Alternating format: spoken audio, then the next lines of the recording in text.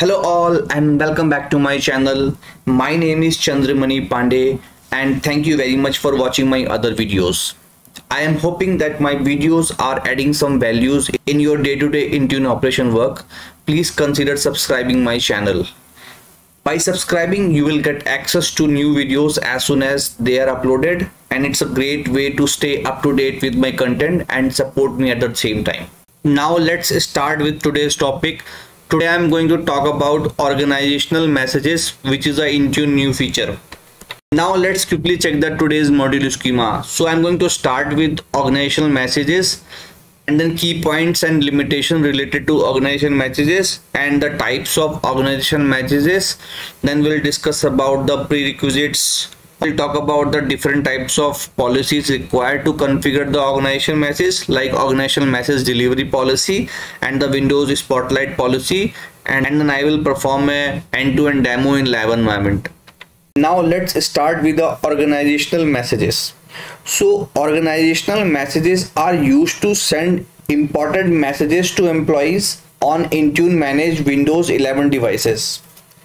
Organizational messages can be used to communicate in remote and hybrid work scenarios and is intended to help employees to learn more about their workplace and stay informed of new and required updates and trainings.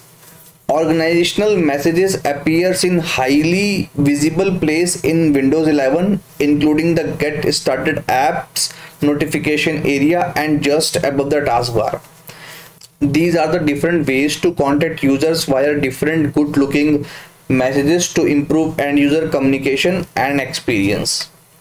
These messages can be delivered as a pop-up above the taskbar, in the notification area, or in the Get Started apps. And last, this feature is currently supported only for Windows 11 devices. Now let's talk about some of the key points related to organizational messages.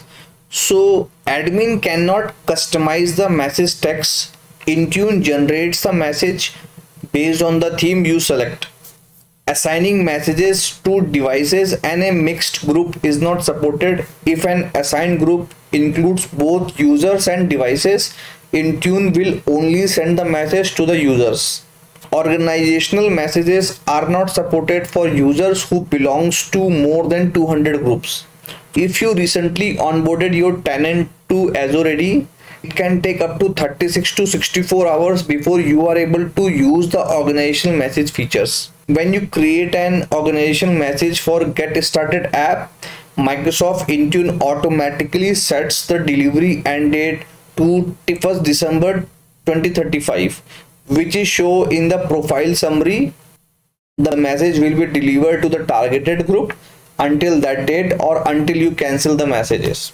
Scope groups and scope tags are not available in organizational message, and the last, message priority is not supported. If you schedule multiple messages of the same type for the same time window, targeted employee will receive the message in a random order. Now let's talk about the organizational message types. So there are three types of organizational messages we can create, and these are taskbar messages, notification area messages, and Get Started app messages. So with respect to taskbar messages, these messages appear just above the desktop taskbar. The message stay visible until the device user dismiss it. The taskbar messages are disruptive and good to use when you need to deliver an important notification like a critical software update. With respect to notification area messages, these messages appears in the notification center. These notifications typically pop up and then disappear. We can use them to link employees to informational messages such as a new and available training or optional update. Important point is that the device users Windows 11 focus assist setting may disrupt the visibility of these messages. And with respect to Get Started app messages, these messages appears in the Get Started app.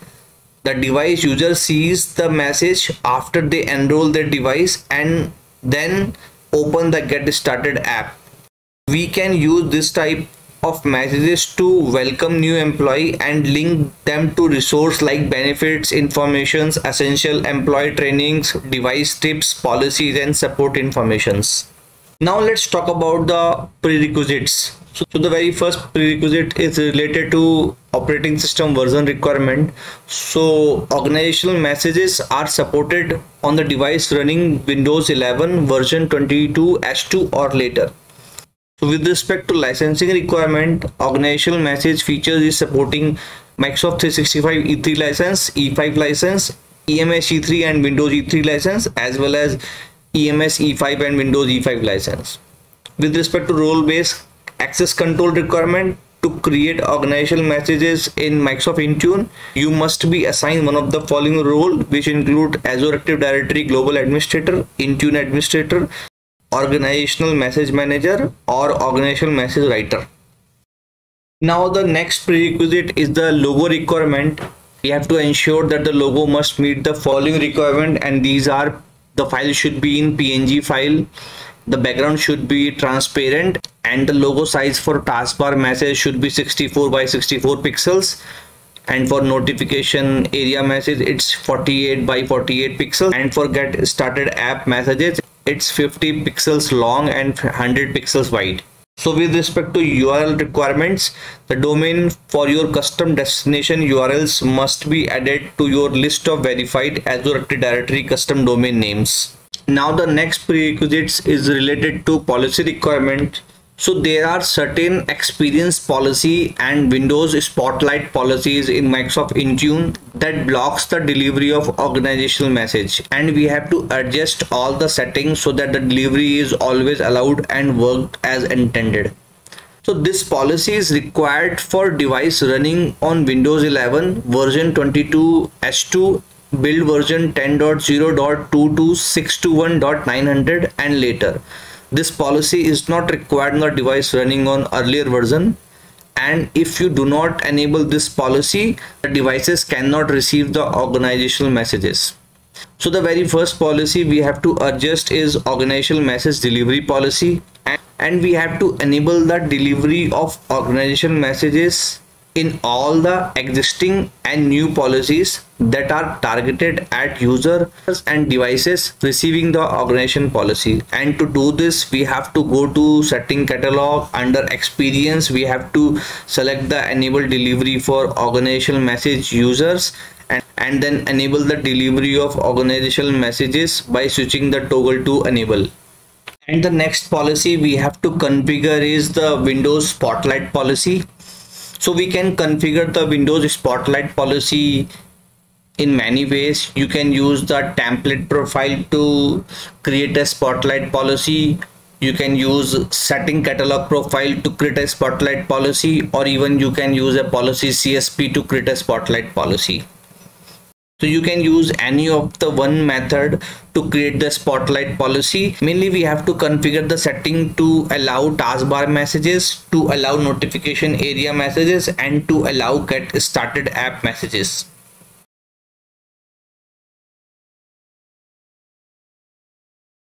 Now let's see how we can implement the organizational messages.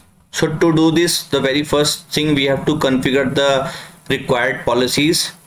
And to configure the required policies, we have to go to the devices, and under devices we have to go to the configuration profiles, and then we have to create a policy, and then we have to select the platform Windows 10 and later, and the profile type should be setting catalog, and then click create. Now we have to provide the name of the policy. So I'm going to provide the name of the policy, and same thing under description, and then click on next. Now we have to add the settings.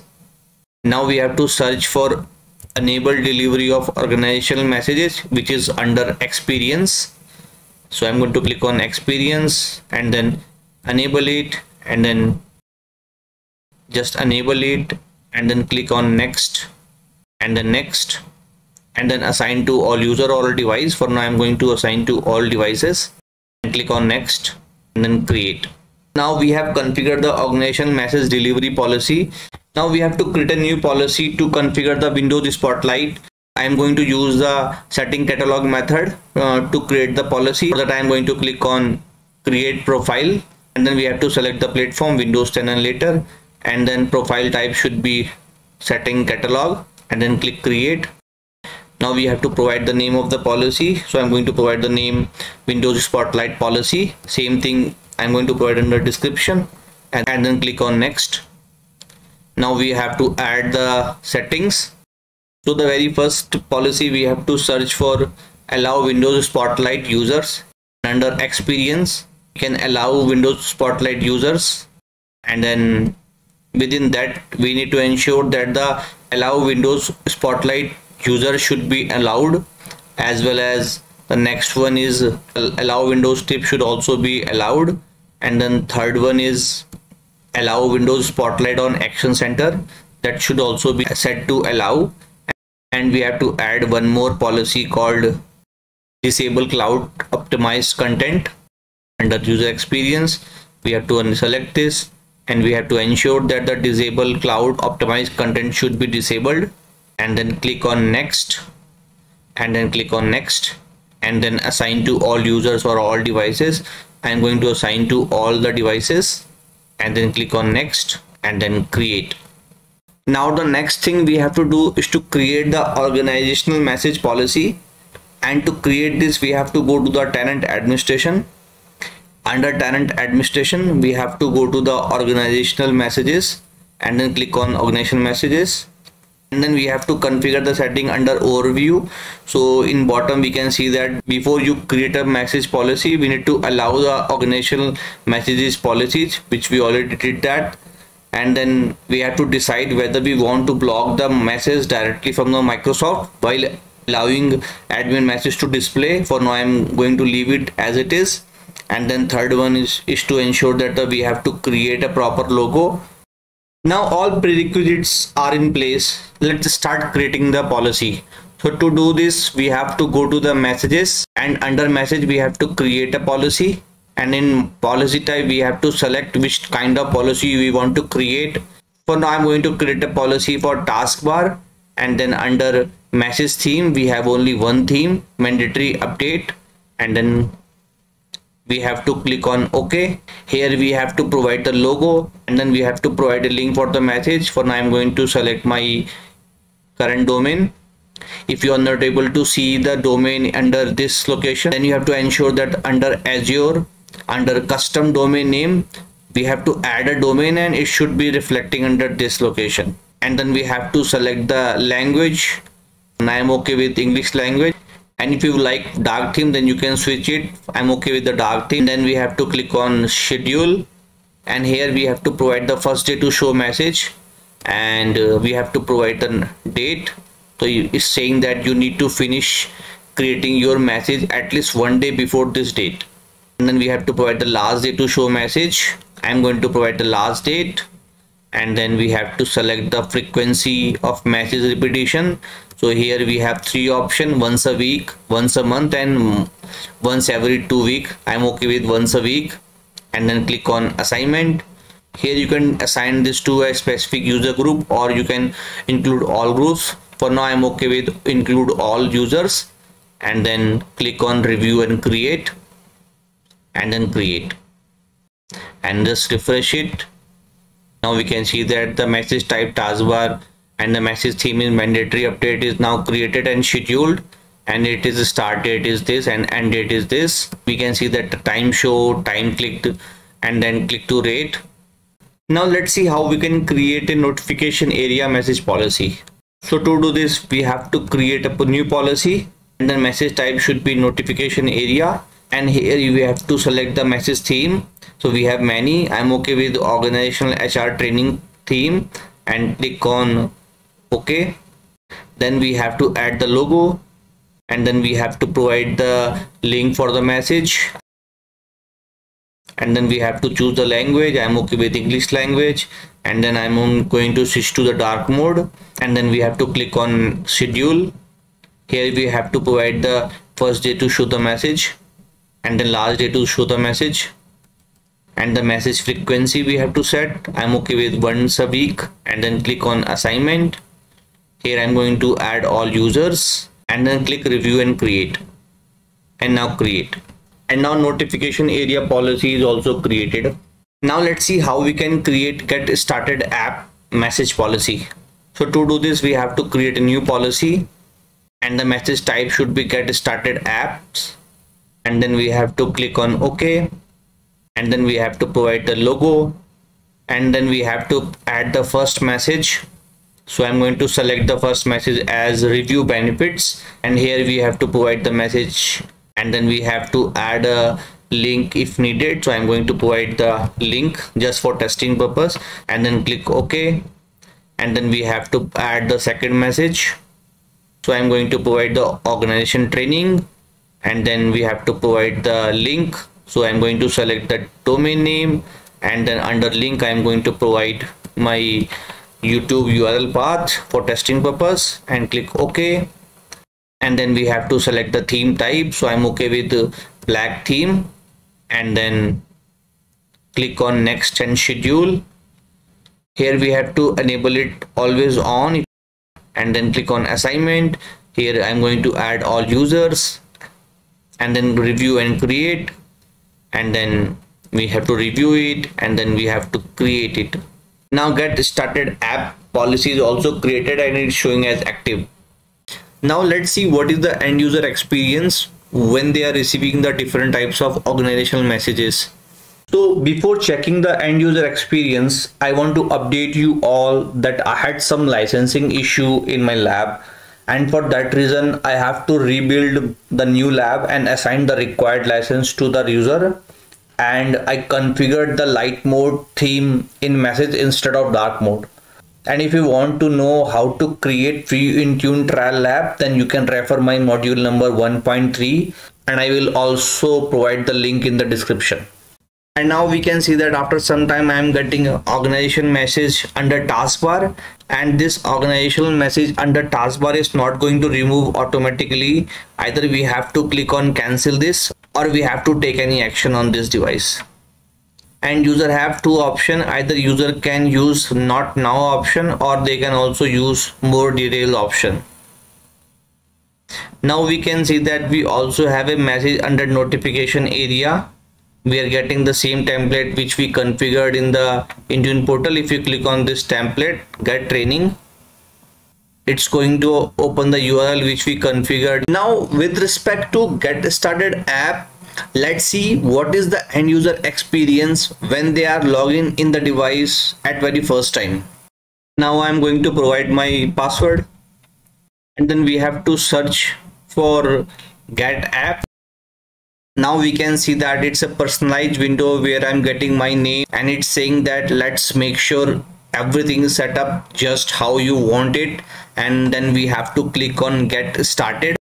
And now we are getting the same template which we created in the Intune portal, and if you click on review benefits, it's going to open the link which we provided. Because I have provided the link which is not working, that's why it's not showing. If you remove the first part and just click enter, then it's going to provide the same thing. So in production environment, you have to ensure that whatever link you are providing, you are able to access that link. And same thing if you click on get training, here also we can see that we are not able to open the URL because that URL is not correct. So I have to remove the first part and then hit OK. And now we are able to see that we can open the URL which we entered it.